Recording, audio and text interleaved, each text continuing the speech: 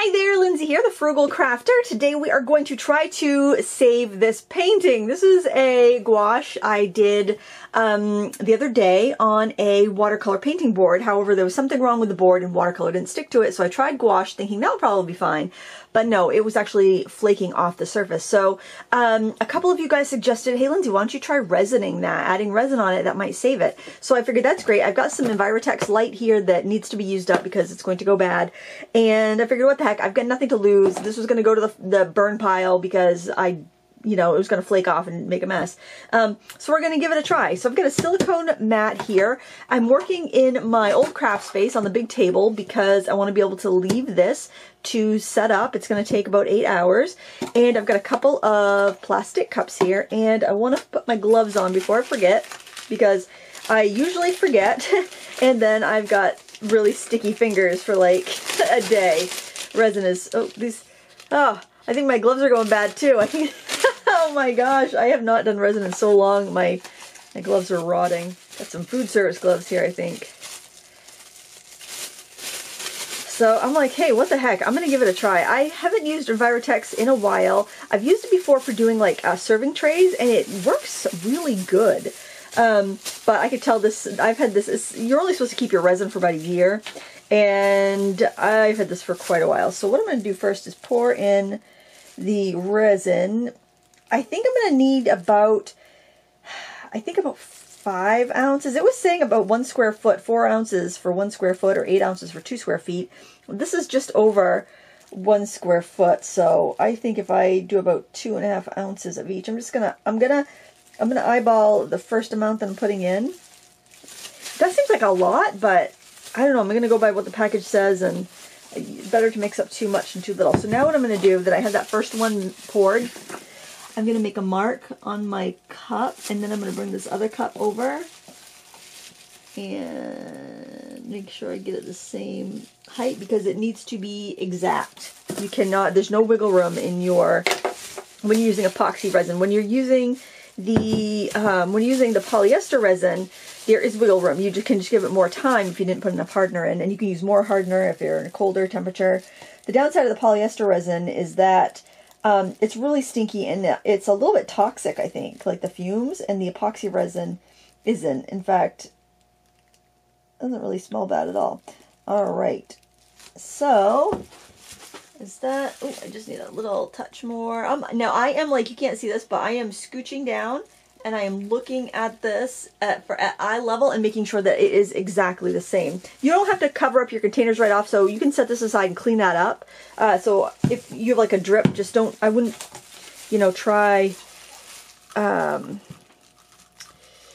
wouldn't bother cleaning it up right now. Wait till you're done. So now what you got to do is you need to stir each of these containers separately for 2 minutes. I know, it seems like a wasted effort, but that's what it says on the package, so that's what I'm going to do.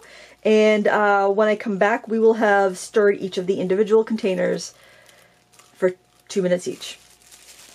Actually, guys, I totally misread the instructions. You don't need to stir these before you mix them together. So now what you're going to do is you're going to pour, if your cups are big enough, you're going to pour one into the other.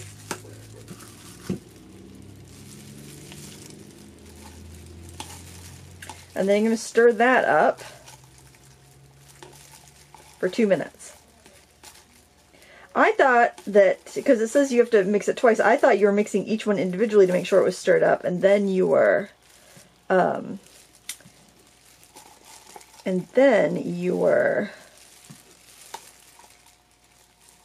mixing them together. But no, you're mixing them together in one container, and then you're going to pour it into a new container and mix it. So you do this for 2 minutes.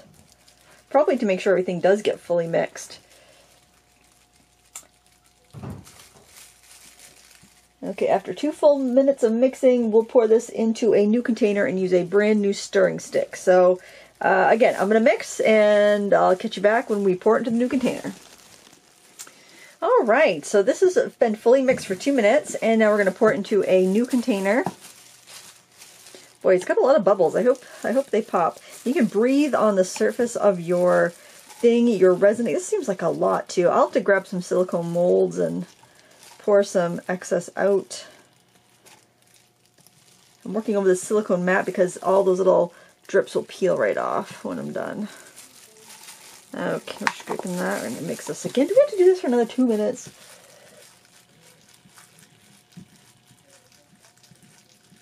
Another minute. Okay, that's better. That's better. Jeez. Especially since I mixed everything when I didn't need to mix it. So just make sure you scrape down the sides. You know, I've done resin before. Maybe I never read the instructions. Oh, I don't remember all this mixing, but it's been a while. I must have read the instruction when I did my tray because that came out really well, and I did it for a charity auction. So, and we're mixing. Ah, I'm getting a cramp. All right, I'll be back when I'm done mixing. Okay, we are mixed up here. We're mixed up all right. What can I say? Oh, shoot. I think I was supposed to use a new stir stick, and there's my new stir stick. Guys, good thing this is not an important project. Okay, scraping off the excess. I'm going to put these, I'm going to use these little silicone molds kind of as feet so that I can set my board on so the excess can drip off. And this seems like, oh, you know what? I'm thinking that I need to pull these out a little bit further.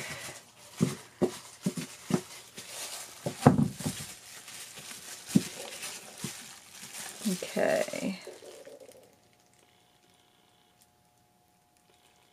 Ooh, that seems like a lot, doesn't it?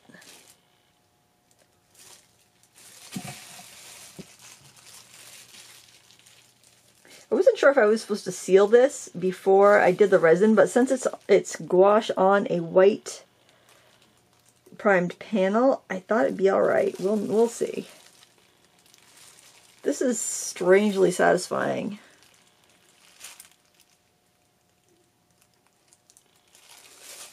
Yeah, maybe I should put it all on there. I don't know. YOLO. What I got to lose, right?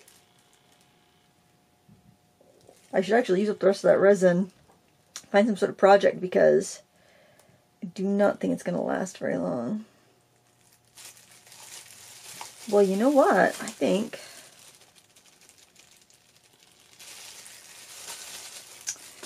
I could spread it out a little bit with a stick, but I think that was about right. I guess, well, you know what? It's going to be a really thick coat.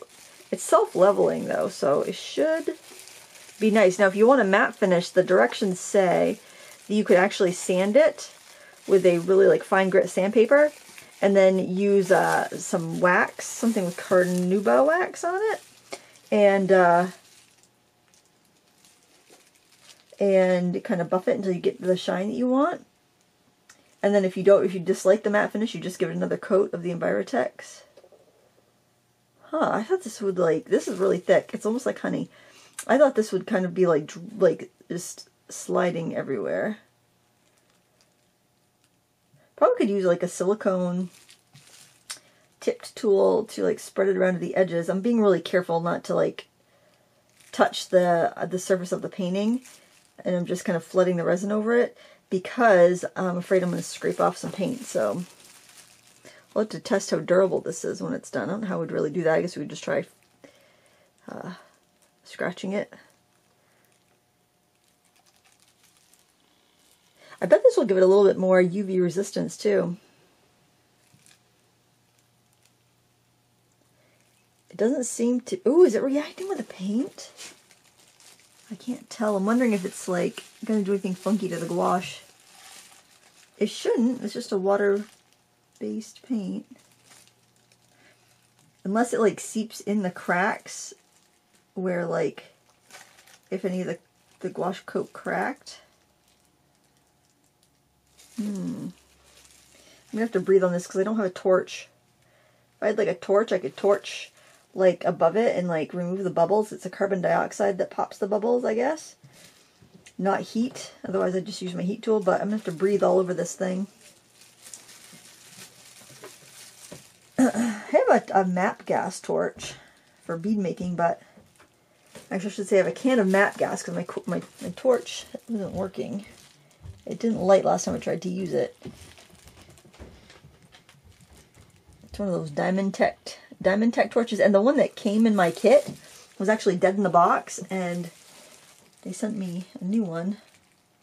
And I didn't use it that much, but I just don't think they store well, you know? So, I don't know. I've been kind of afraid to make glass beads because I'm afraid I'm going to, like, blind myself with a flame. Ooh, good. I just, like, accidentally scratched the painting, but it didn't damage it. Alright, I think I'm going to tip it around a little bit and see if everything is shiny. And then I'm going to go in there and breathe on everything. Ooh, look at that. Strangely satisfying. I think I'm letting the glare from the light tell me if I've done anything. Okay, so now I got to breathe on this. Try to keep resin out of my hair, but I'm due for a haircut. Hey, look at that! That's crazy! Can you see? Okay, I just breathed there. I don't know if you can tell because of my glary lights. And look, I didn't breathe there. Look how bubbly that is. No bubbles. Bubbles? No bubbles. Okay, I'm going to breathe on this whole thing. Luckily, I am full of hot air. Seriously lightheaded. Oh my gosh. Okay, I'm going to pass out in a minute, but let me make sure I show you this before I do. Don't breathe on it too much because you'll kind of like dent the surface. I could probably just talk. I probably don't have to breathe so hard. Wow, those bubbles are all gone. That is insane. Guys, look at that. Wait.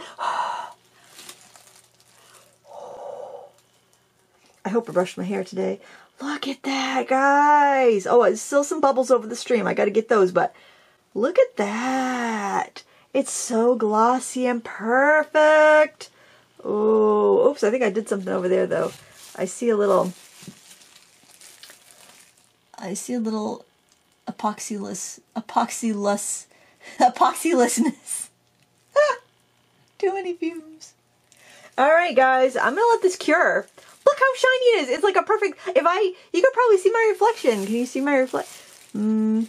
No, I don't know. You can see the reflection of the lights like crystal clear. That is crazy. Okay.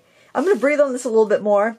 And we'll see you when this is all done. I'm going to take my gloves off before I can touch the camera though. Okay, we are back and I'm so thrilled with how this came out. Look, it's like shiny. It's like a mirror. I'm wearing a grubby old t-shirt. Can you tell? And I don't have any makeup on. I don't know. Can you see my reflection? Look how glassy and shiny. It looks so lustrous and beautiful. I saved this painting. I think I'm going to put this in a frame and give it to my father for Father's Day. I think he would enjoy that. So yeah, it worked. It worked. I'm so excited. So thank you guys for suggesting that. I really appreciate it because I would not have thought of that on my own, and I had some resin left over, and I got to show you the resin. So this is not sticky at all. I could probably dent it with my fingernail if I tried.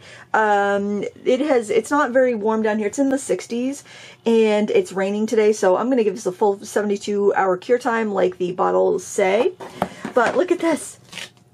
How fun is this? I don't know what I could do with this, but I kind of would like to do something with it, but now I'm getting all grimy. Actually, my mat was kind of grimy, so the underside of that resin is, but how fun. I just love the peel up cleanup. Maybe I could use these little pieces for like page pebbles or something. I don't know, some embellishment on a card.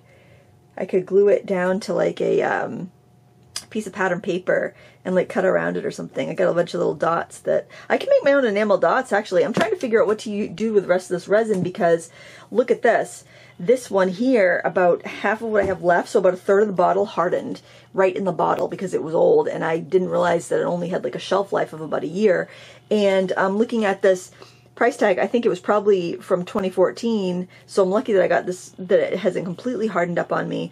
So if you guys have any fun resin ideas, let me know, because I do definitely want to just use this up. I have a lot of molds, a lot of those Martha Stewart molds, which are really fun. But I've also made a lot of resin stuff in the past that I've never ended up using, so that just sit in a bin with pendants. So maybe I'll just make some little page pebbles or something, I don't know.